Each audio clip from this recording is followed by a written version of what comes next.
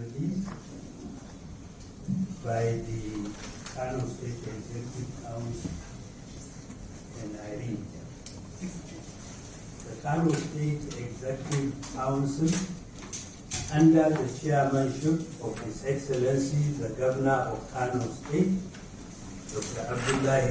Ganduje OFR, has unanimously approved the immediate removal, dethronement of the Emir of Kano Emirate, Mohammed Sanusi II.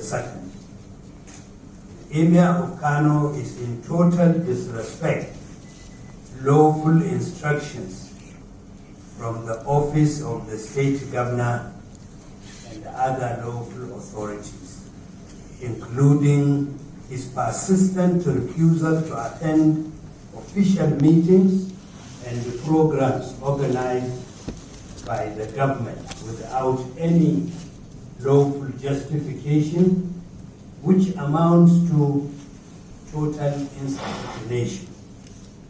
It is on record, and in so many instances, Mohammed Sanusi II has been found breaching Part 3, Section 13A to E of the Kano State Emirate Law 2019, and which, if left unchecked, will destroy the good and established image of Kano State Emirate.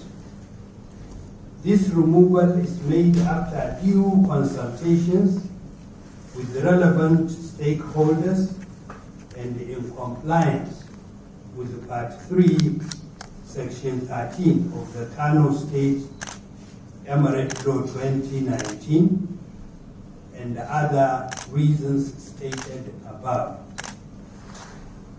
The removal was reached in order to safeguard the sensitive culture, tradition, religion, and the prestige of the Kano Emirate, built over 1,000 years. His Excellency Dr. Ganduje OFR.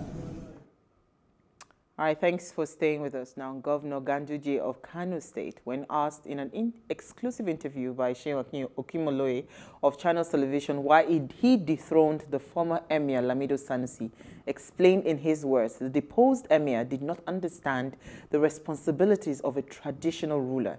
He further went on to explain how the former Emir did not apply tact in dealing with his superiors, citing examples of the allegations he made as CBN governor under his then boss, ex-President Jonathan's regime, his criticism of his predecessor, former Governor Kokonso's choice of projects. He also called him a celebrated social critic, which he had no problems with. He then went on to say, when he attained the position as Emir, he forgot that the institution had liabilities as it had assets that the deposed Emir failed to understand. So our focus tonight is how much does tact, how much tact rather do we apply as young people when dealing with our leaders?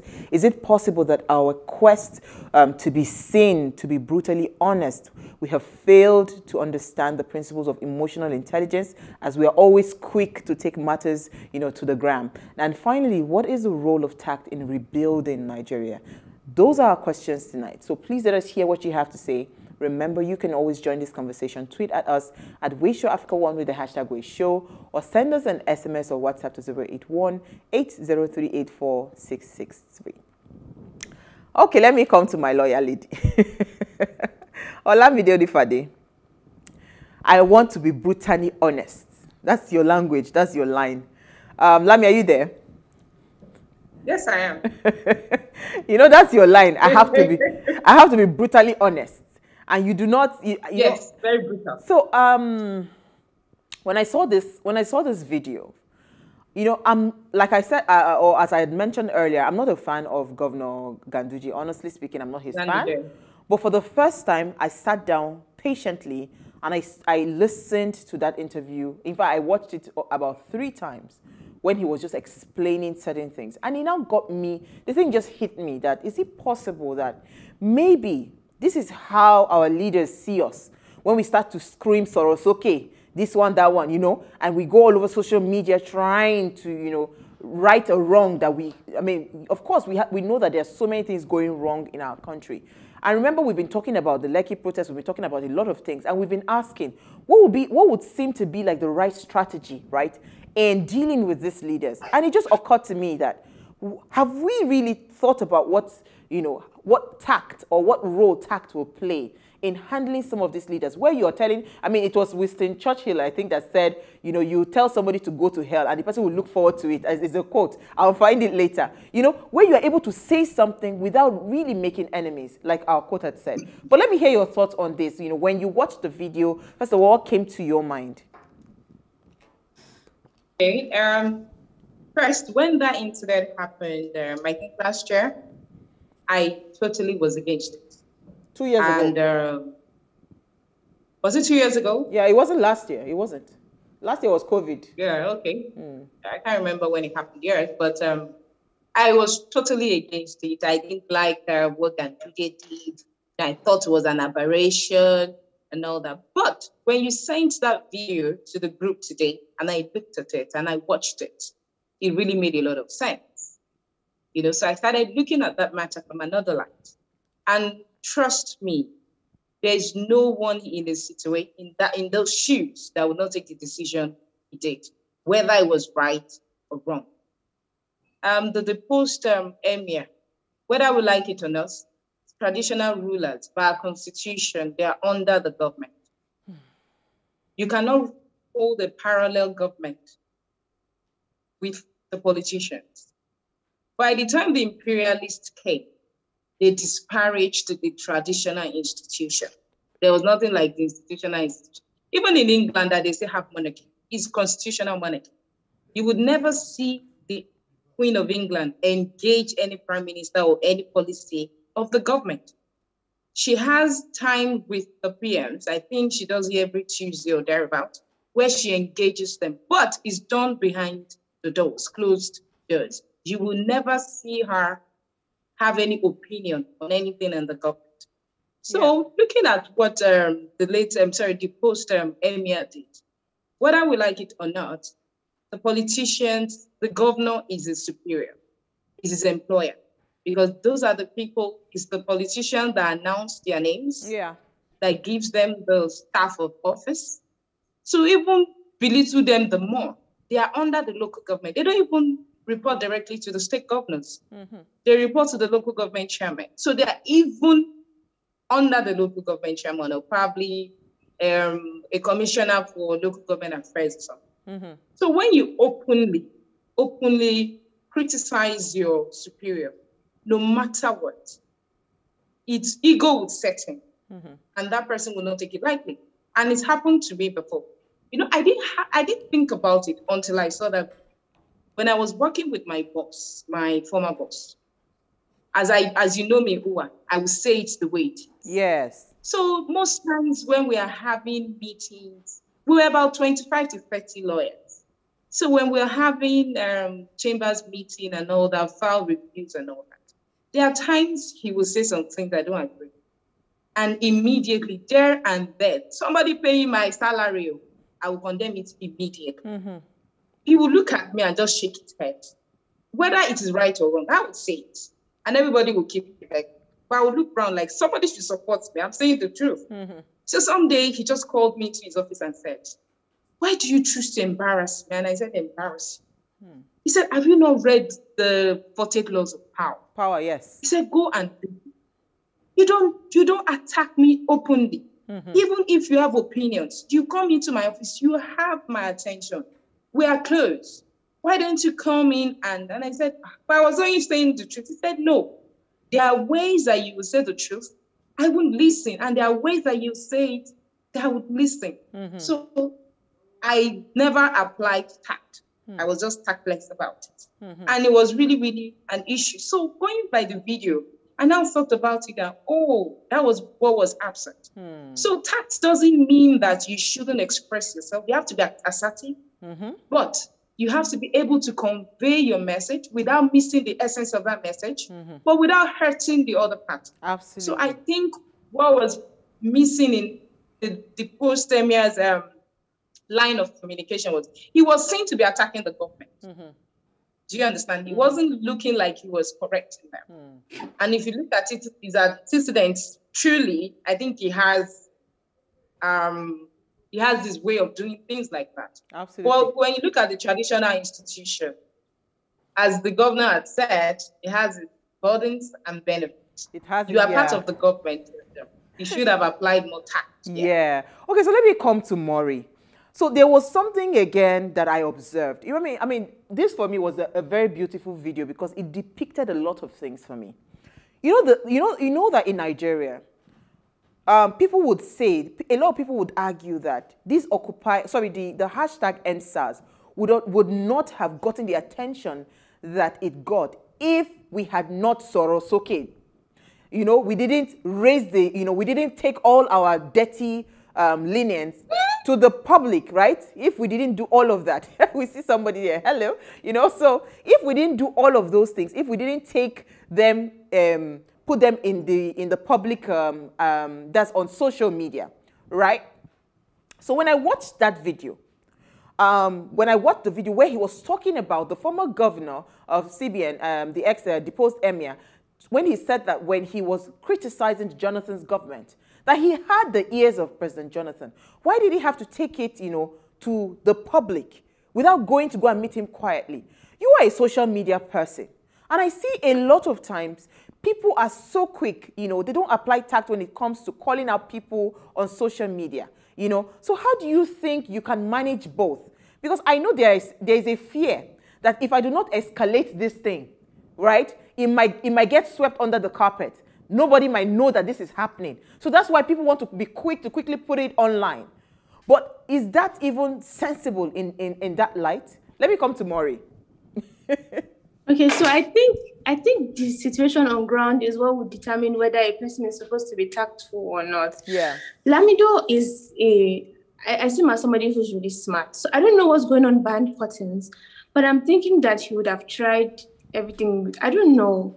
It's what I would do, but I'm thinking that he would have tried everything within his means to, speak to them privately. And when somebody brings something to the open, publicly, it's always because most of the times they've tried to sort it out privately and it has not worked out.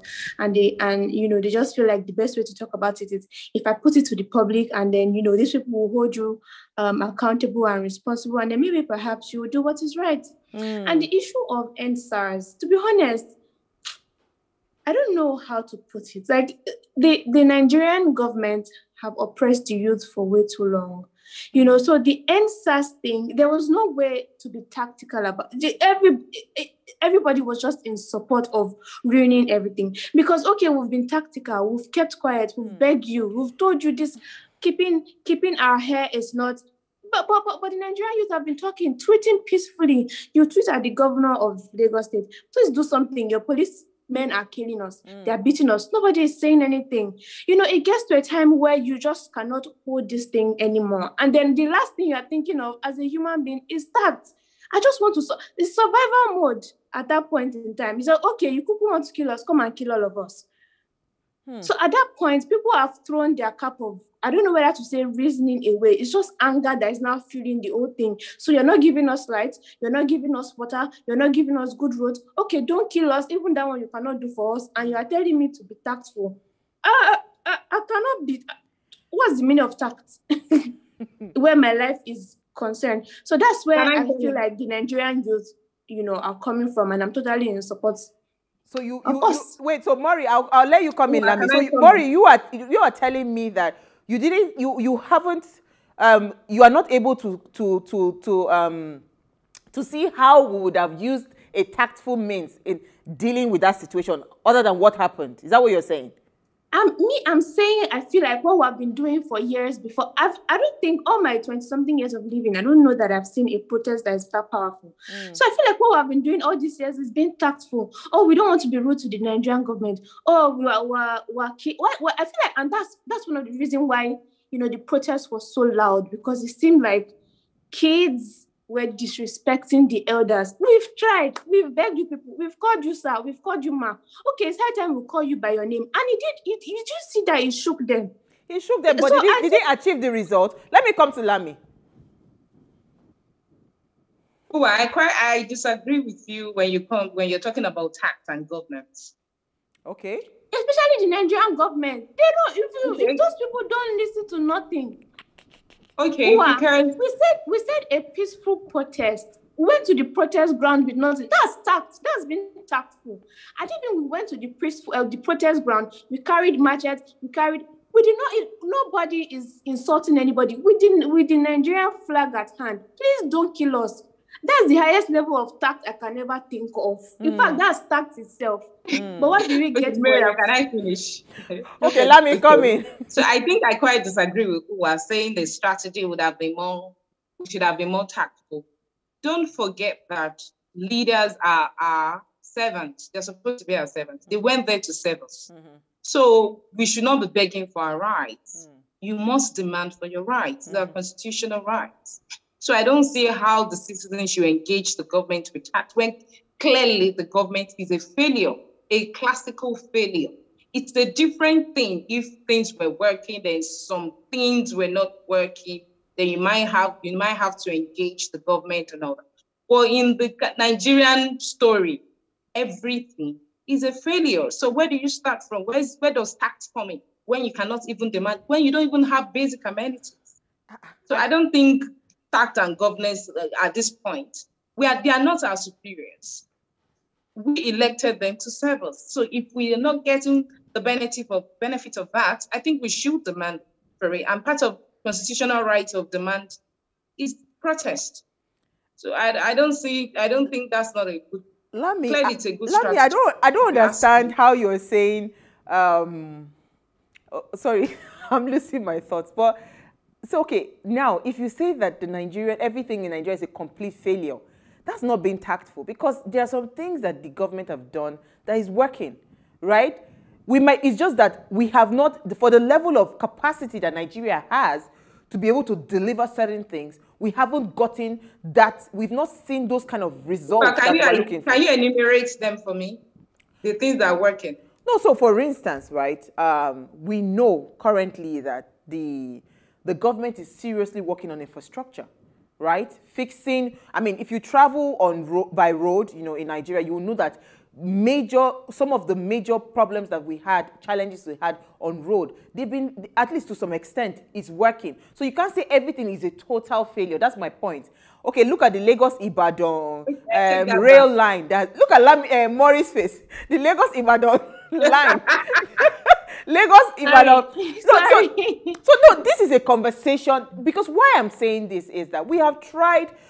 What Maury is saying is true. We've called them out on Twitter. We've done this, we've done that, but it seems not to be working. So shouldn't we? Supposed to be bad in the first place. You said? Thank you, Maury. Sorry, I didn't get you. Maury, come back again. Supposed to be bad for us to be praising them for fixing it in the first place. Good road is my right. I have the right to good road. My human right. Especially if I pay my tax, I have the right to good road everywhere I go. So it's not even supposed to be bad in the first place for you to now say, let's praise them for fixing it. Both of you are crucifying me like this. I don't know if when we open our phone lines, I don't know how they will start killing me tonight on the show. But I'm just trying to say that can we look beyond all the challenges that, yes, we know things are happening. So maybe this strategy of always calling out our government on social media is not being tactful. Maybe we should find. Okay, for instance, sorry, Maury, 1 minute. For instance, yesterday we had a chemist on the show, and he was talking about quietly, why can't all Nigerians pick up their phones, pick up their notepad, and write to their representatives? So, for instance, your Senate, so start to write to them. Must we take everything and take it on social media? Right? There's a better way in handling it, right? We always feel like until we escalate it on social media, it never gets heard. But we've seen that we've done this thing time and time again. Yes, it might make the noise. It might draw the attention that we want it to draw. But did it eventually bring the result, which is a better Nigeria and better governance? The answer is no. It brings results. It might not necessarily be the result for a better Nigeria right now. But now I'm going to give you an example. Do you see the peaceful protest of the opening of Lekki toll gates? Yes. Did you see that they arrested this content creator, Mr. Macaroni? Yes. Do you know that the reason why people did not die on that day was because Mr. Macaroni was amongst them, and because they know that if anything happens to him, the whole world is going to know. Okay. That's change. That's the power that we have. That's social media. Okay, so you know what? Let's the only tool that you're going to use to listen to us. That's what we're going to keep using. Okay, so let me go on the letters do we want to write? What do you even see? These people don't even go to office. Talk us about reading the letters. Maury, you're not being tactful. Let me go on a break. Maury! Let me go on a break. You were talking about stay with us. We'll be right back. In the first place.